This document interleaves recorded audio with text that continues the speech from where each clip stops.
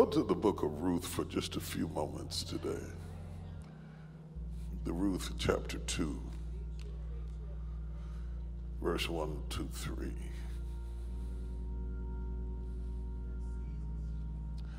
And Naomi had a kinsman of her husband's, a mighty man of wealth, of the family of Elimelech, and his name was Boaz. And Ruth the Moabitess said unto Naomi, let me go to the field and glean ears of corn after him, in whose sight I shall find grace. And she said unto her, go, my daughter. And she went and came and gleaned in the field after the reapers. She gleaned in the field after the reapers. And her hap was to light on a part of the field belonging unto Boaz, who was of the kindred of Elimelech. Can you say amen? Remain standing. I'm going to pray with you. The real thing that I want to focus on is not so much the text, but the heading of the text, Ruth chapter 2. I want to use a subject, the second chapter.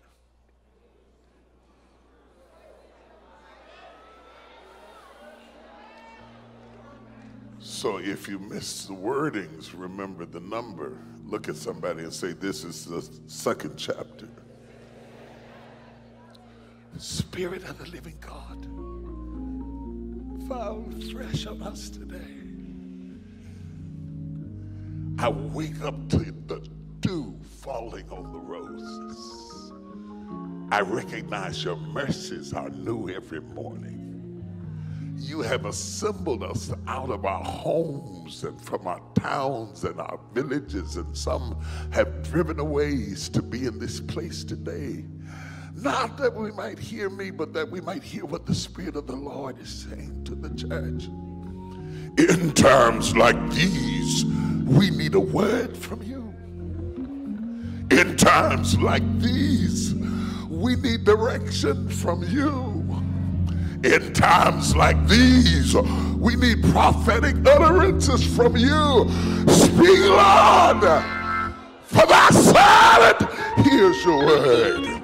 If you don't speak, we can't move. If you don't speak, we can't breathe. If you don't speak, we can't talk. If you don't speak, we can't walk. If you don't speak, we can't think. If you don't speak, we can't decide. We need a word from you.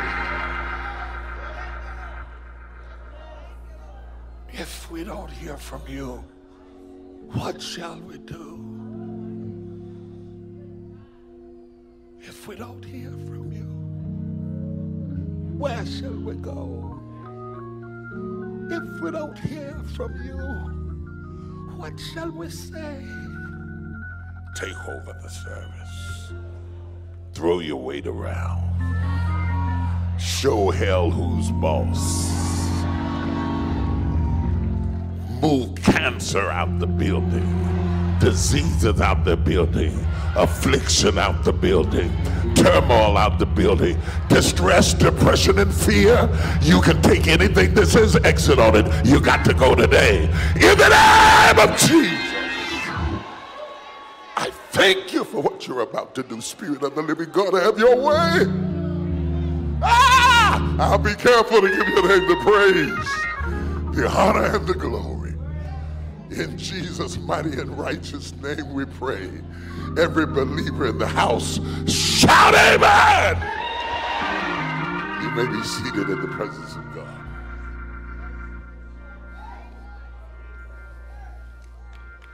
It is distressing to note that the particular book that is before us today is reserved for Mother's Day, Women's Days, First Ladies' Days, and things of that ilk. It is because of the hidden misogynic philosophy of our society, where we have categorized the value of the text by the gender rather than the depth of the revelation. If the book of Ruth were not in the Bible, there would be no book of Judges, no book of Kings. There would be no book of Kings. There would be no books of history. The psalmists would never sing the Psalms if the book of Ruth were not in the Bible. If the book of Ruth were not in the Bible, Zephaniah would never utter a prophetic word. Can I take my time? If the book of Ruth were not in the Bible, Malachi would have never been written. If the book of Ruth were not in the Bible, Matthew, Mark, Luke, and John would not be categorized amongst the scriptures. 27 books of the New Testament would be obliterated. They are all predicated upon this particular book. This book, the book of Ruth, is really about change. Somebody shout change. The Lord said to me at the beginning of the pandemic, he said, when you pray for change, I answer with disruption.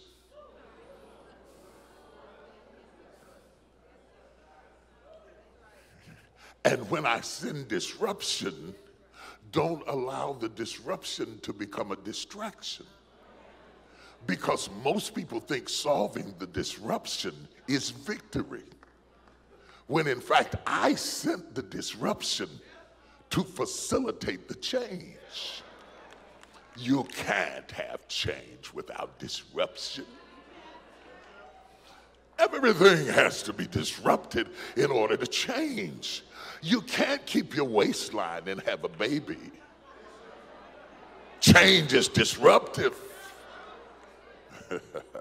You can't plant an acorn in the ground and tell it not to disrupt the soil, because growth itself is disruptive. Wherever there is change, it will always enunciate itself by the level of the disruption that precedes it. The book of Ruth is more than a display of femininity. It is, in fact, a book of disruption. It starts with disruption. How you handle disruption determines how far you can go. Hear me good, hear me good. If you can't handle disruption, then stop praying for change.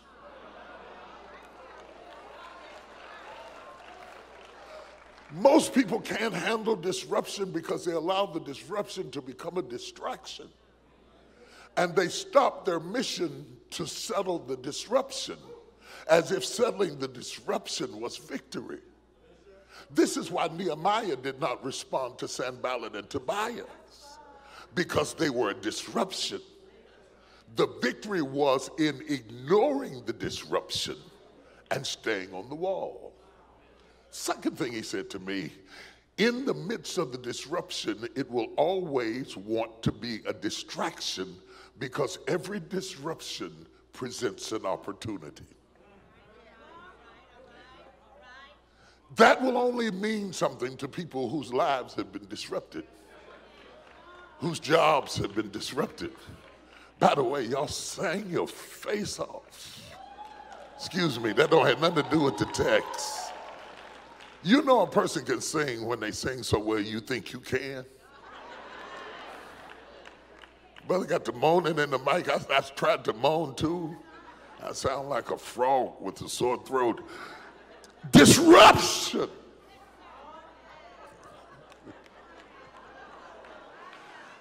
Disruption comes into all of our lives. But we don't always realize it, because poor people think that rich people don't have disruption. And some rich people think that poor people don't have disruption. Because they don't have much of anything, they don't think they have real problems. And poor people look at rich people and say, look at how much money you have, as if you could buy peace. The problem, however, is that peace is not for sale. Disruption comes to attractive people. And you look at them and you're amazed at their beauty, and you think, oh, if I could just look like that. And then you get to know them. And you find out that some of the craziest people I have ever met in my life were fine. Somebody ought to back me up in here. You're cute, but you're crazy. You take nice pictures, but you're insane. You're gorgeous, but you're a lunatic. You don't understand. Disruption comes both to the intellectual and to the illiterate. Often in the same degree of intensity, disruption comes. No one is exempt from disruption. The text before us is disruption, because disruption is always the gateway to opportunity. Look back over your life at the times your life has been disrupted and you thought it was over, only to discover that it was the gateway to a new beginning and a new opportunity. Can I get 10 witnesses in the building? Such is the case in the text today. How you adapt to change determines how far God can take you. Your adaptability, your ability to adapt. There are certain people that are inflexible. The gifted, but they're inflexible. The talented, but they're inflexible. They're married, but they're inflexible. They can preach, but they're inflexible. They're intelligent, but they're inflexible. You cannot couple yourself with somebody that's inflexible and expect to grow, because they cannot go.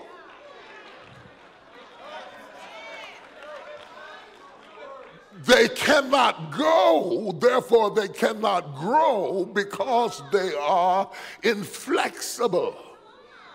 In order to survive the vicissitudes of life, you have to be prepared to go at a moment's notice, to reevaluate your circumstance, to reconstruct your position, to change your plans and alter your strategy and remove your course. You can't be more married to your plan than you are your purpose.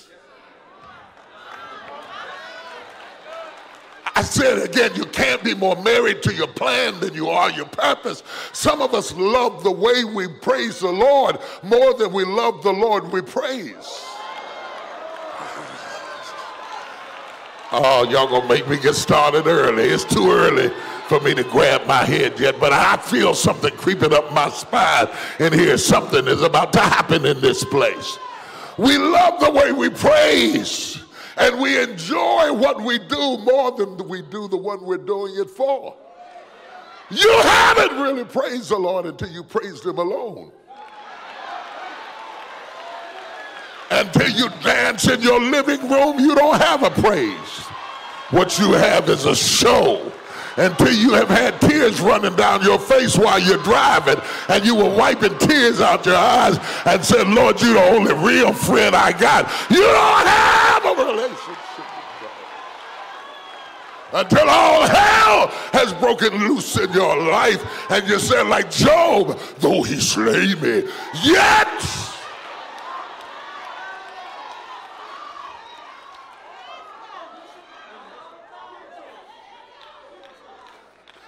our civilizations have survived for years because we had the adaptability to move, to change, to evolve, to travel, to be nomadic in our essence has produced our survival, because our culture was not predicated on geography. Our culture was not predicated on geography, so we went where the food was, and we went where the water flowed. And we never lost our identity because we changed locations, because we were never defined by our location. If you study the history of Africa, you'll begin to understand that before there was a Nigeria or a Ghana or a Congo, there were a people There were Tutsis, and there were Yorubans, and there were people like that. There were people of different tribes and origins who did not define themselves by the territory they dwelt in, but the language they spoke, the food they ate, the culture they had, the blood in their veins, the way that they moved. It was only when colonialism came in that they started cutting up the land, because the Europeans thought the land was valuable, not the people. So they split the people to get the land, never really recognizing that the land is only as valuable as the people that are on it. In our own country, we are here because we migrated here. And I'm not talking about us as a people. I'm not talking about even the people that we found here when we got here, migrated here. And I'm not just talking about white people, but even the people they found when they got here, migrated here. Migration has been essential for our survival, the ability to be flexible. How do you know change is coming? Because I just spent the last 400 days watching God push a reset button. And whenever God pushes a reset button, it's a sign that change is imminent in our society. Can I get a witness in the room? Is there anybody in here that's been sensing in your spirit that something is about to happen? Your normal has been shattered. Your predictable cannot be predicted. And all of a sudden you're in a place of instability and vulnerability. If you hear me, holler at your boy if you hear me right now.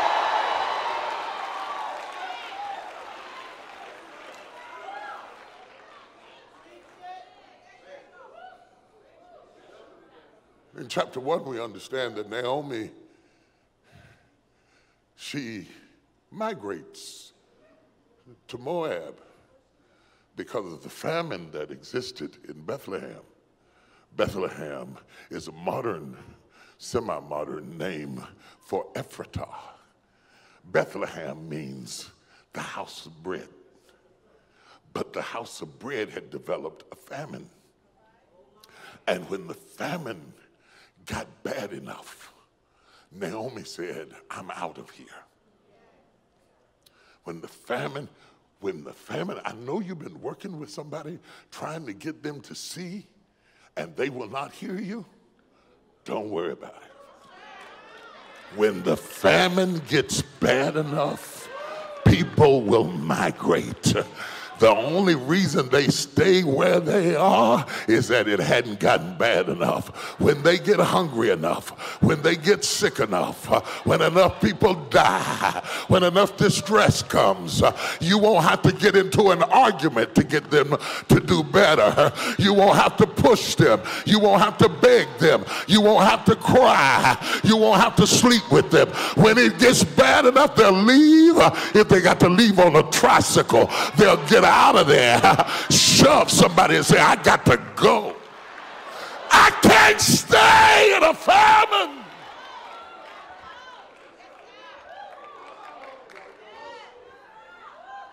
So Naomi grabbed up her husband and her 2 sons and put them in a wagon and headed out for Moab, willing to risk the rejection of the Moabites rather than to die in Bethlehem.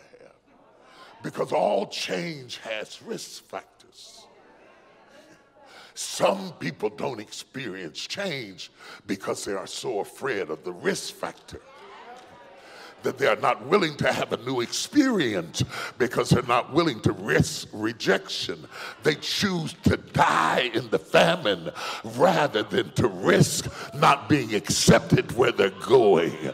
Oh, y'all don't hear what I'm saying. Develop all the programs you want to.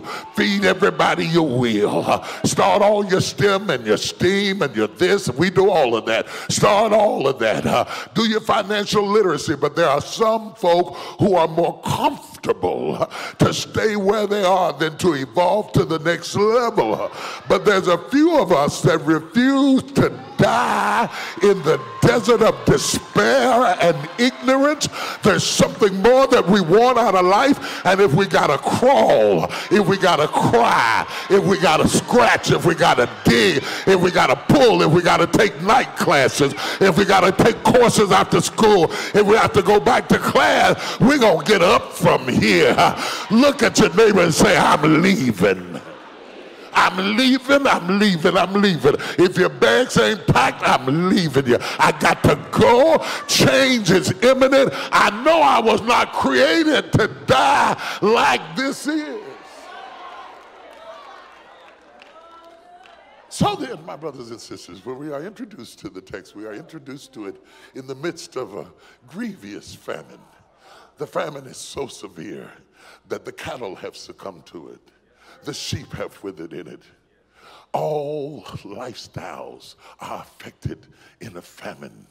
Fish die, men die, people die, cattle die, sheep die, goats die, chickens die in a famine. When a famine gets severe enough, all life begins to suffer. And most famines are preceded by drought. For it is the drought that is the course through which the famine ultimately comes.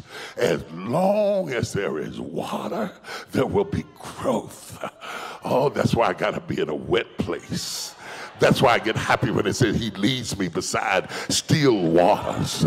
I want to be where the waters are, because if there's water, I can grow. If there's water, I can live. If there's water, I can survive. I got to be in a wet church. I got to have a wet pastor. I got to have a wet wife. I got to have wet children. I got to have a wet house. I got to have something I can grow in, something I can move in. Deliver me from dried up people. I don't need any dried up people. I don't need any dried up people. Look at your neighbor and say, are you dried up? If they say yes, move. Run away from them. Get away from them. I gotta have wet, because wet is possibility.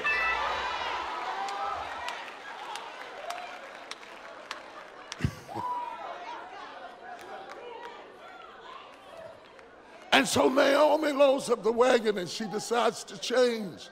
For some reason, Elimelech doesn't have a strong voice in the text. This is much about the decision made by a radical woman. Where are my radical women in the house? A radical woman is sensitive enough to sense when it's time to move on. A radical woman can sense more in her spirit than you can discern with your metrics and all of your tests and all of your science. I need some radical women. Make some noise in this house. Some radical women that you know when it's time to leave. The beginning of wisdom is understanding when it's time to get out. Enough is enough. I'm done. Excuse me, it's over. I resign. I'm out. I gotta go. It's too dry.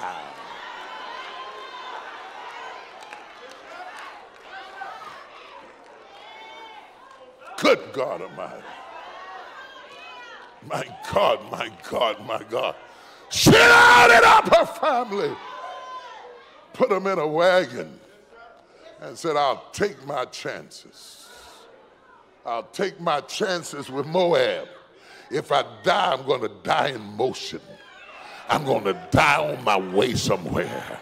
I'm going to die clawing and scratching.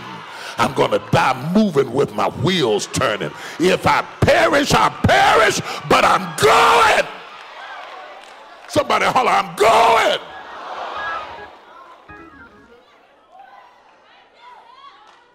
I don't mind following you long as you're moving. But don't expect me to submit and get behind a parked car. I will not line up behind a car that ain't moving. Make a move, bust a move, buddy. Bust a move or I'll start a movement. Bust a move or I'll get out of line. I can't spend the rest of my life tick-tock, tick-tock, tick-tock, tick-tock. I'm running out of time. I don't have time to sit behind your car if you're not going anywhere. I've got to go. I want 30 seconds of crazy praise in this.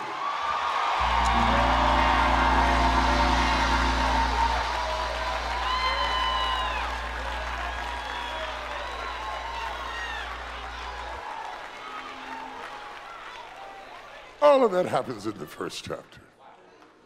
And she gets to Moab and she stays there many, many years in the first chapter. And her sons find wives and they're married there. And she has a family and she has a good life there. And over the course of time, things happened. She lost her husband. People died. She lost her husband. But then it got tougher because she lost her son. And then she lost her other son. And all of a sudden, she finds herself in another kind of famine. A famine for love.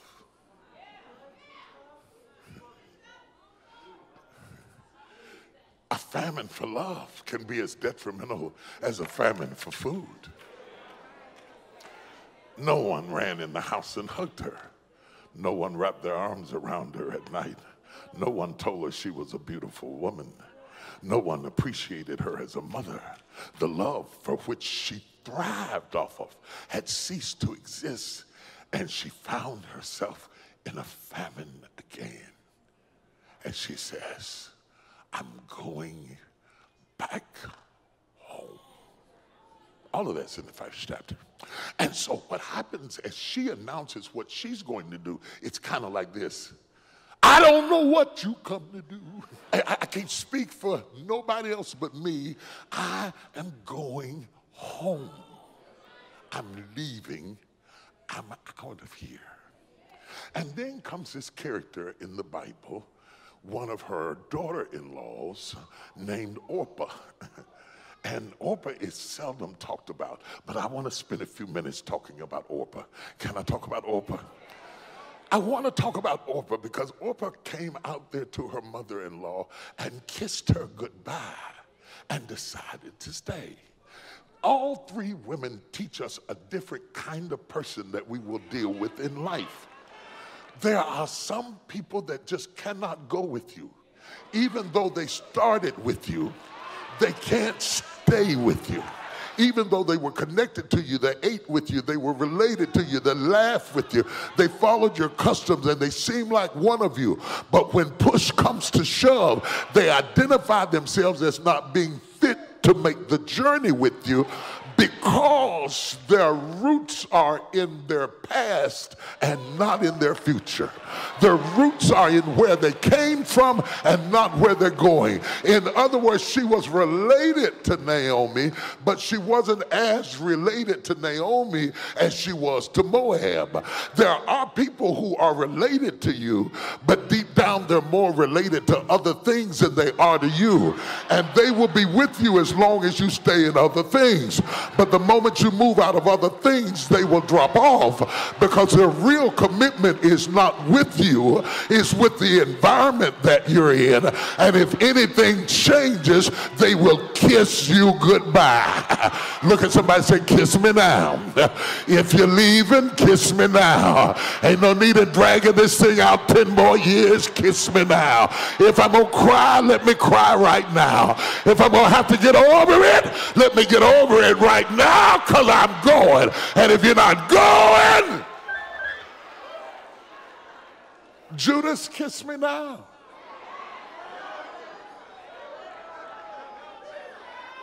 Why did you trance out me with a kiss? Because you can't go. In the spirit of Judas, Orpah kisses Naomi goodbye. It means I will not be in the upper room.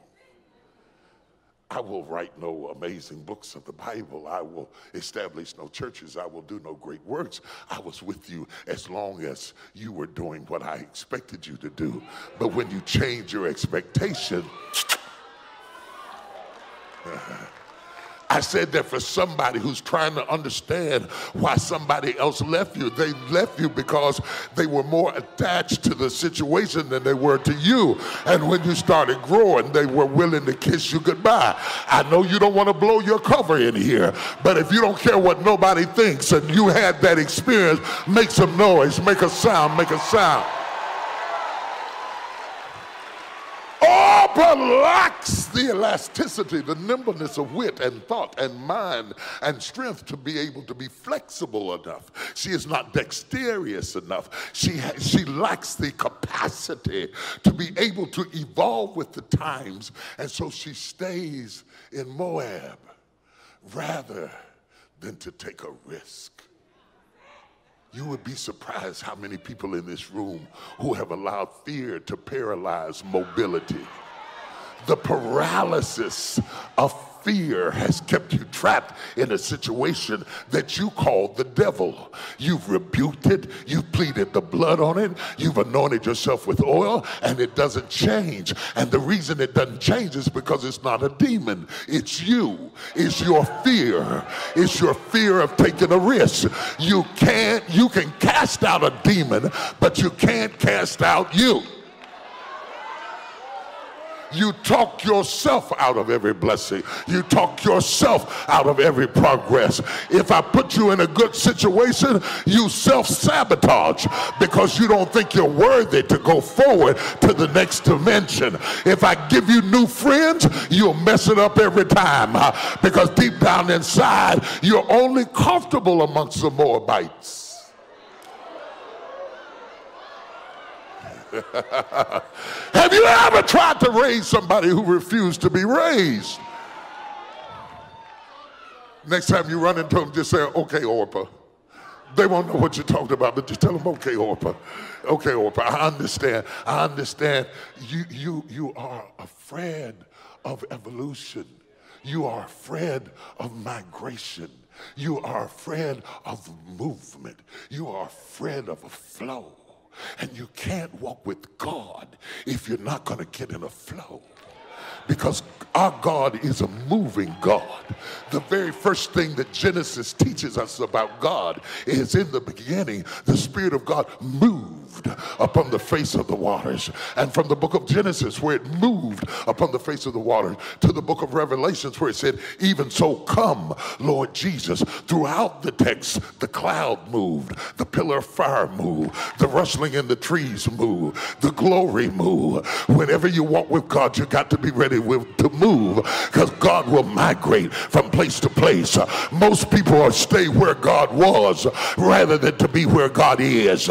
But I'm too old to be where God used to be and build a monument to where he was. I want to be in the movement.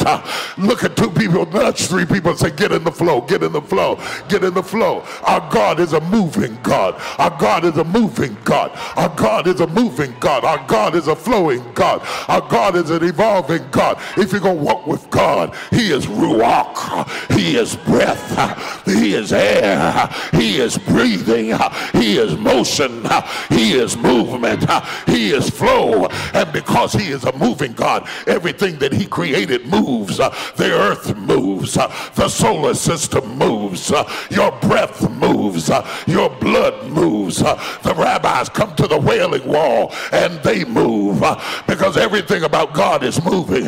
If you're not moving, you're not with God, because God is moving. Look at your neighbor and say, move. If you can't walk, crawl. If you can't crawl, get in a wheelchair and spin around in a circle. But you got to move or you're going to die. Oh, you're going to get stiff if you don't move. You got to keep moving. Nudge somebody and say, keep moving.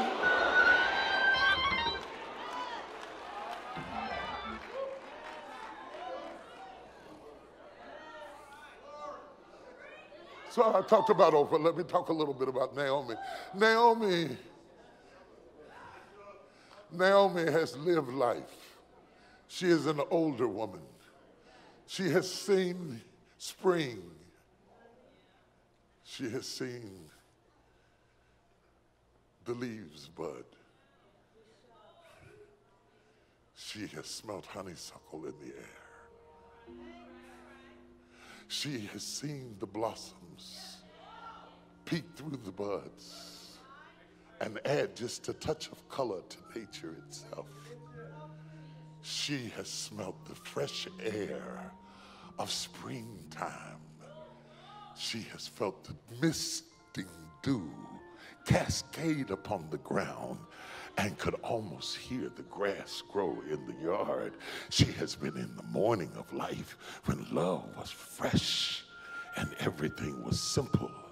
She has survived the hot summer heat when everything was warm and growing, and raised her children and enjoyed her life and gone to the graduation and cried from the balconies as they graduated in the summer of her life. She has survived autumn in her lives. She has watched her face change, her hair change, her friends change, her world change, her situation and circumstance change. Obviously, her perspective is going to be different, because whenever fall hangs out with spring, they always have a different point of view. So far, you hear what I'm saying? For Naomi to hang out with Ruth is fall hanging out with spring. Fall knows things that spring has yet to encounter. Fall understands things that spring will evolve to eventually. It's hard to have a conversation when you have a spring mentality talking to a fall experience. Naomi has a fall experience, and she has lived life. She has had such an experience that even though she is bitter, and even though she has lost her husband, and even though she has lost her sons, she has kept it moving, baby. You can say whatever you want to say about her being bitter, but even in her bitterness, she's kept it moving, because Naomi comes to teach us that you cannot allow your emotions to stop your movement. Feel however you want to feel, but keep it moving. Cry if you got to cry, but keep it moving. Hurt if you got to hurt, but keep it moving. I need some Naomis in the house. Make some noise. Some survivors. I'll take a man, I'll take a woman, I'll take a goat, anything that survived the death of something. Make some noise. Let me hear you. Come on, let me hear you.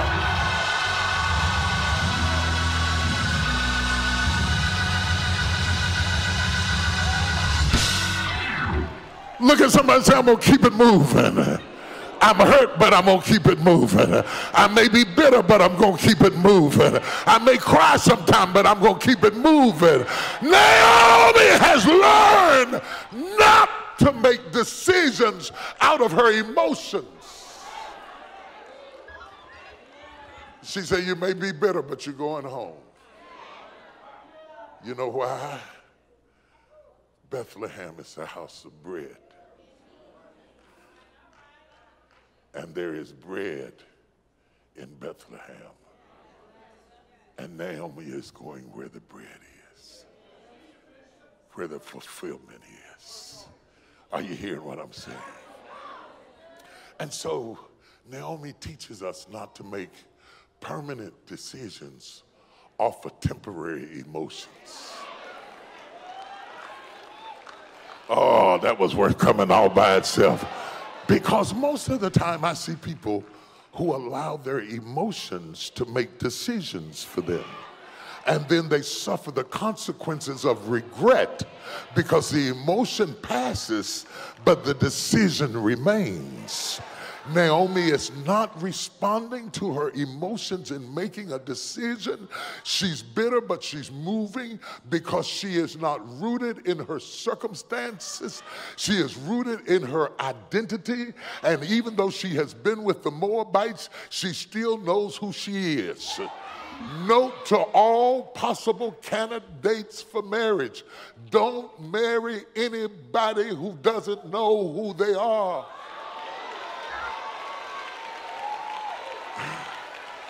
Note to every CEO, I don't care how many degrees they got, if they don't have a good sense of who they are, leave them alone, because they're going to find out in the middle of the job, and it may not include you, and you don't have time to deal with a trauma case while you're trying to build a building, because some of us are traumatized and half out of our mind, and we don't know who we are. All we know is who touched us last.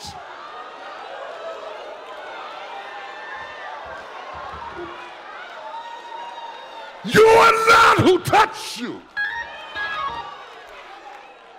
You are not defined by what you got on. It is not the name you wear, it's the name you have. God says, I will make your name great.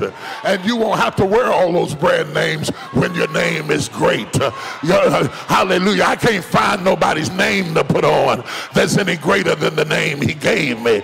Because God said, I'll make your name great. Not your title, not your office, not your suit. God said, I will make your name great.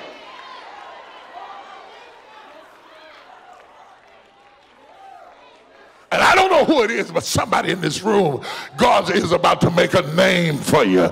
He's about to establish you. He's about to lift you up into a better place. He's about to give you something that he couldn't give you earlier because you were unstable. But now that you're getting stable, God is ready to give you what he promised you years ago. You're now going to come into it. You were anointed to be king, but you weren't ready to be king until you killed something. Now that you got some heads under your feet, now God is about to crown you as king. And if that prophetic word is for you, I dare you to praise him like you're coming into your kingdom. Come on into it. Come on into it. Come on into it. Come on into it. Come on into it.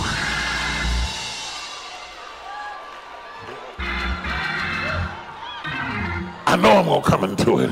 I know I'm going to come into it. 600,000 people died in the last 400 days in America. And thankfully, I wasn't one of them. And God kept me alive for a reason. I know I'm going to come into it. Some of you got sick, but you survived.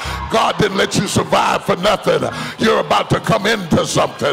The devil wouldn't have fought you like he fought you if you weren't about to come into something. Whoever I'm talking to, you might be online, throw your computer in the air. Hit yourself over the head with a pillow, because God is about to bring you into something. Somebody give me praise. I mean old-fashioned Pentecostal Holy Ghost praise in this house. Come on, Marcus, come on. Give me praise in this house. Give me praise.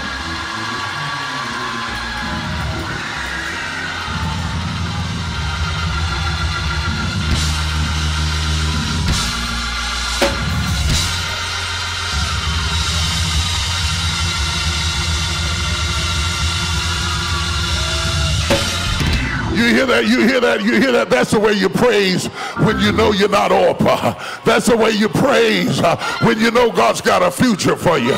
That's the way you praise when you know God is about to unlock something for you. Oh God, I feel it in the room. I stopped preaching and started prophesying. Somebody's about to step into something. Somebody's about to move into new territory. If I'm talking to you, give him a praise. I don't care if you look like a fool. I don't care if you look silly. I don't care if you mess up your makeup. I don't care if you tear your drawers. Give God a praise in this room. I said, give God a praise.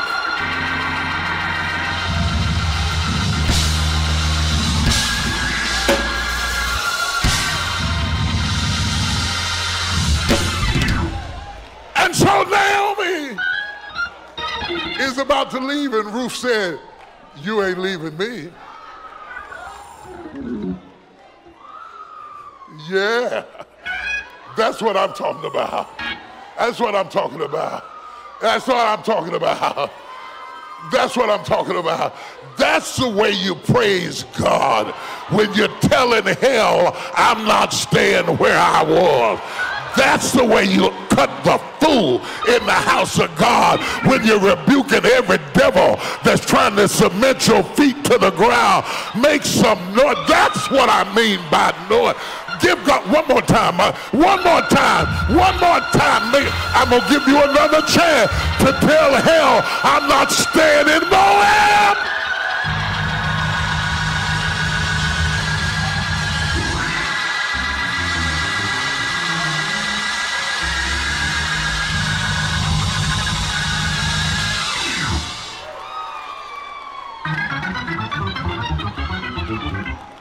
And so Ruth says to her, can I catch a ride?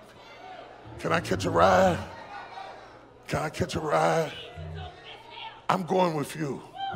Naomi says, I can't have no more sons. She said, no, it's not about your son. It's not about who touched me last.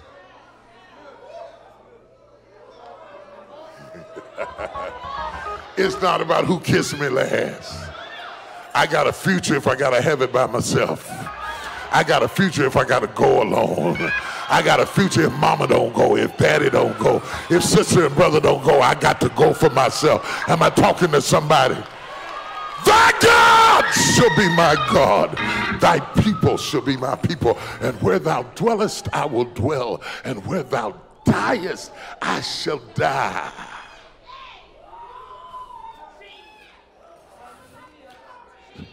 Chapter 2.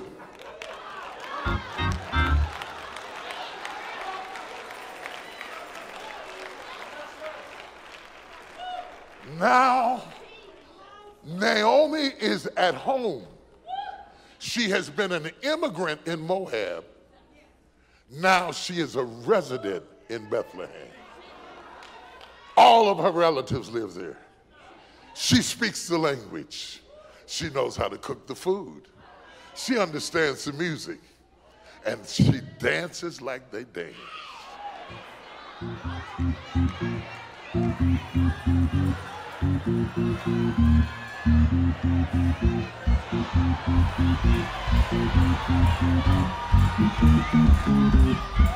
Somebody that's home say, I'm home. I'm home, I'm home. Isn't it funny how your spirit knows when you're home? You know when you're there. Your belly knows it. Your guts know it. Your smile knows it. You're walking around with a silly grin on your face because you know you're home. Look at somebody and say, I'm home. Naomi, who was an immigrant, is now at home. Ruth, who was a resident in Moab, is now an immigrant. This is why Ruth is important, and I'll be done. If Ruth had not moved to Bethlehem, David would have never been king.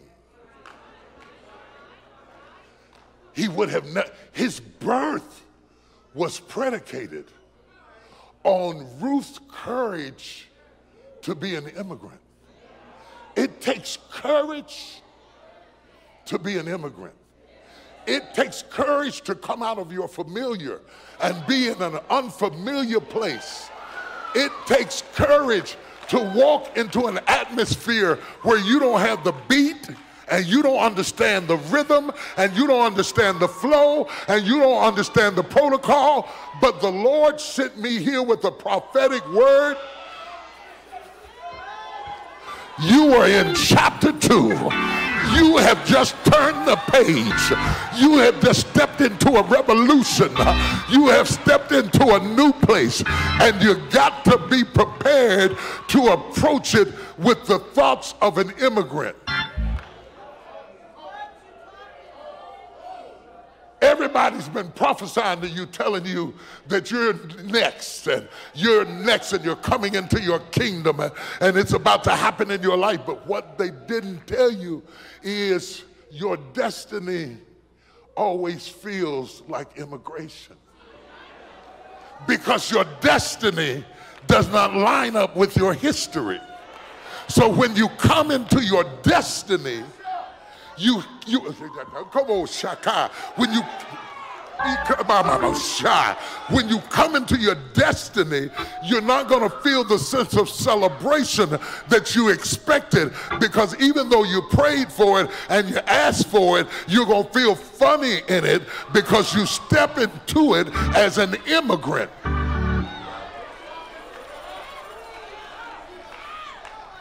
You come into it as an immigrant.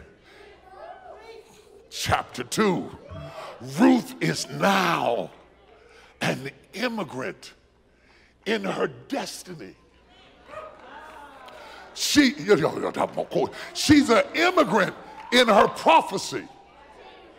When God gives you what he told you he was going to give you, it's not going to feel like what you thought it was going to feel like. I keep trying to teach people that success doesn't feel successful, because when you first walk into it, it's going to feel foreign. And if you're weak-minded, you're going to go back. If you're not willing to feel strange for a while, if you're not willing to have people looking at you funny, if you're not willing to have people rolling their eyes, if you're not willing to glean behind the reapers.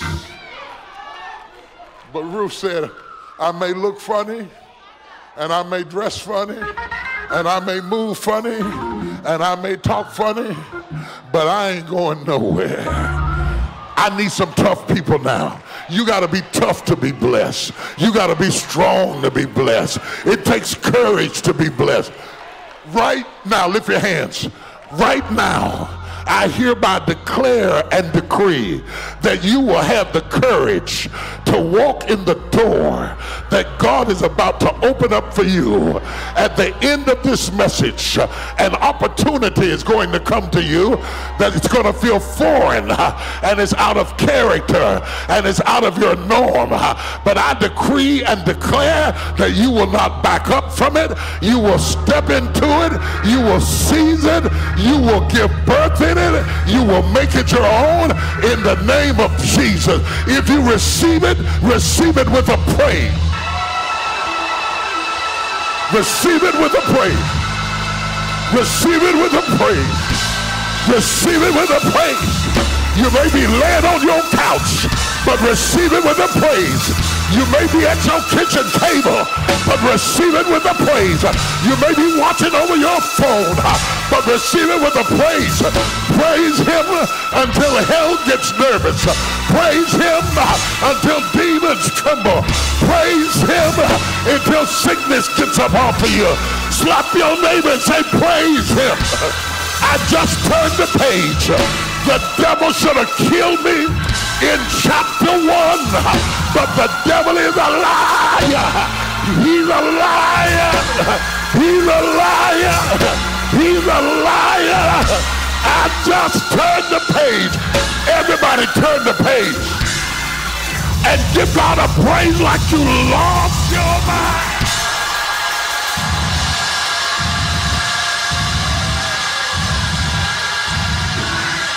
I just turned the page. I just turned the page.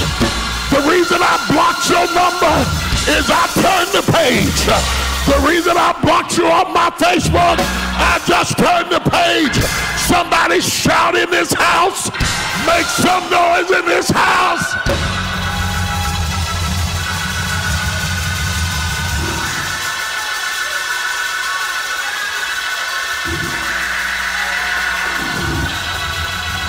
This is a place. This is a place where you give birth. This is a place where the door is open. This is a place. The Bible said she came in as an immigrant. None of the other women would have nothing to do with her. They were getting all that they could get going on about the business. She said, that's all right, I'll catch what I can. I'll grab what I can get. But while she was moving, the Bible says she hopped up on Boaz's field. Listen to that. She hopped up on Boaz's field. You just gonna happen to be at the right place at the right time and meet the right person. You just gonna happen to be. Who am I talking to? Who am I talking to? Your Holy Ghost ought to let you know I'm talking to you. You just gonna happen. It's just gonna be happenstance. You didn't plan it that way. You didn't expect it that way. It just happened that way. Who am I talking to? Make some noise. Yeah. I want everybody in the room to shift. Change seats with somebody. Change chairs with somebody. Change anything you got to change. Tell them something has got to change. Something has got to change. Something has got to move. Something has got to flow. Something has got to break. I can't stay where I was. I just turned the page. Every yoke has got to break. Every wall has got to come down. Every barrier. Ooh, I feel like preaching now.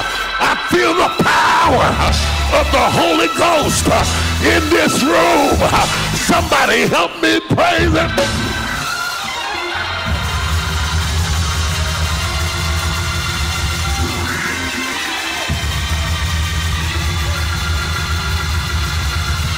I got this anointing on me and I can't get it off. I need some 30-something, 40-something. Give God some praise for me. Help me dance this off. Help me shout this off. Help me leap this. Everybody in here just leap for me. I'm going to leap into it. I'm going to step into it. I'm going to move into it. I'm going to flow into it.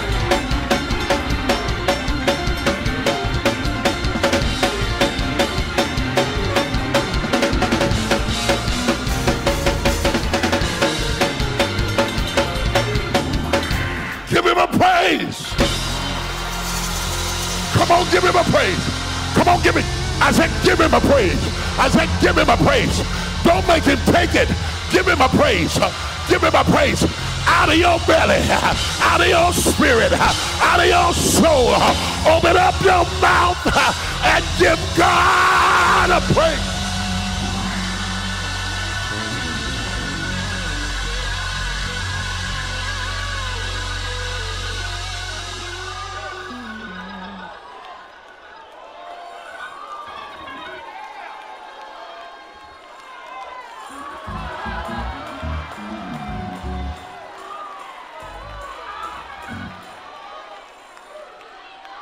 Quickly, I got to give you the rest of this prophecy. When she stepped,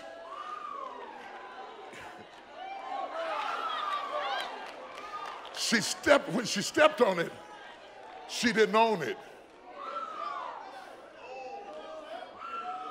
When she stepped on it, she didn't own it. She was an immigrant. She wasn't even a rightful worker. She was gleaning behind the reapers. And somebody saw her.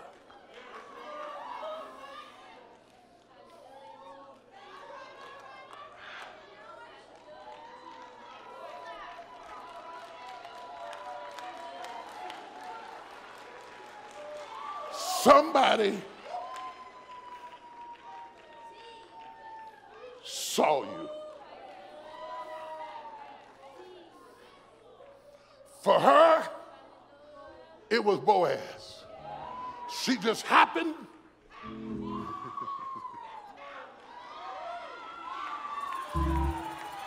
Somebody's getting this word. I can feel it.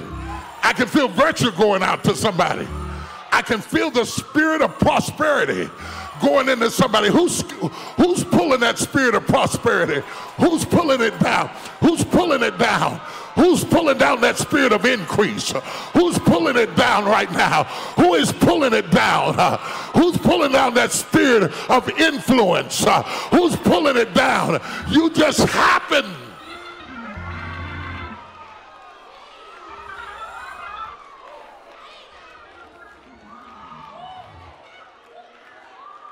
And this is the word of the Lord. In chapter 2, in 3 verses, she goes from working in the field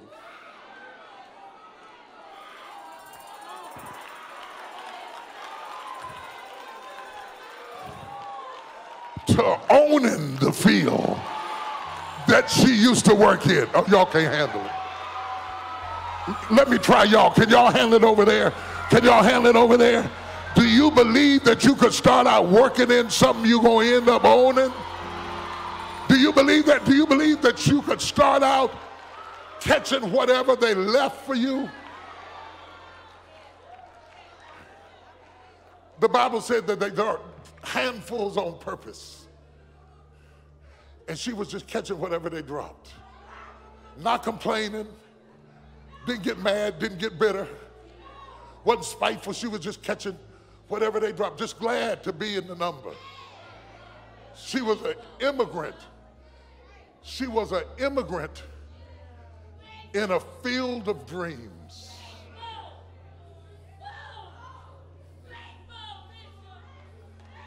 She was an immigrant. Anybody who saw where she came from would not make a connection with where she is. Anybody who saw what you used to be would not make a connection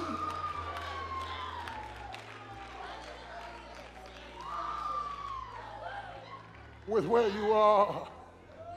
And that's why you don't complain about nothing. Whatever they drop, you just go ahead and take it up.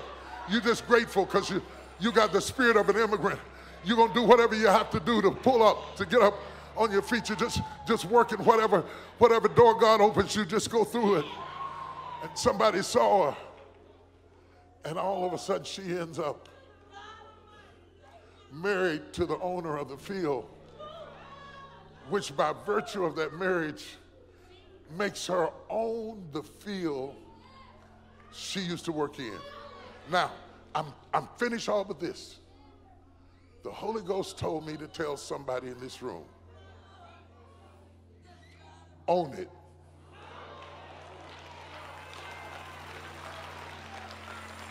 Watch this. The Holy Ghost said, own it. You've been playing with it. You've been visiting it.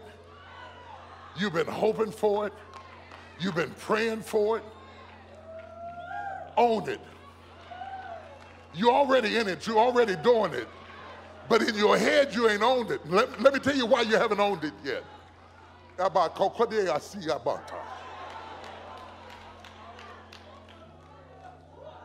Because you're scared it's going to leave.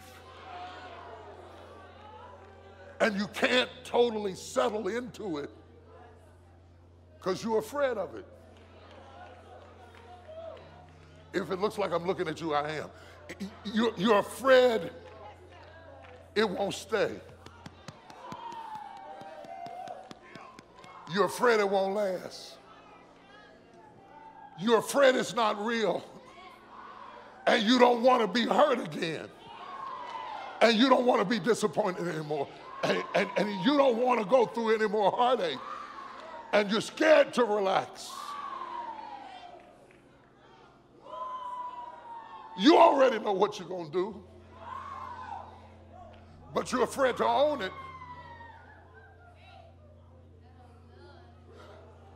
Because of the intensity of the rejections of your past.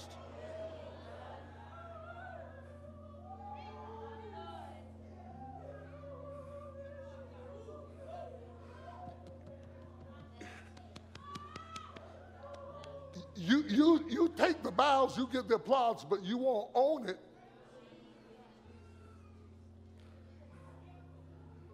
Because you've been abandoned before.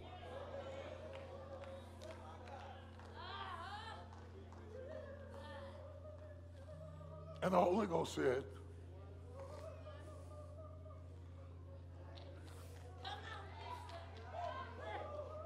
own it. What God is getting ready to do in your life is so real that if you don't own it, You might as well have stayed in Moab.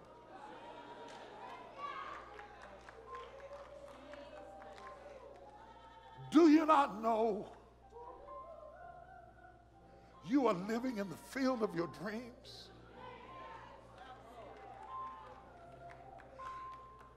Your today's reality was yesterday's miracle.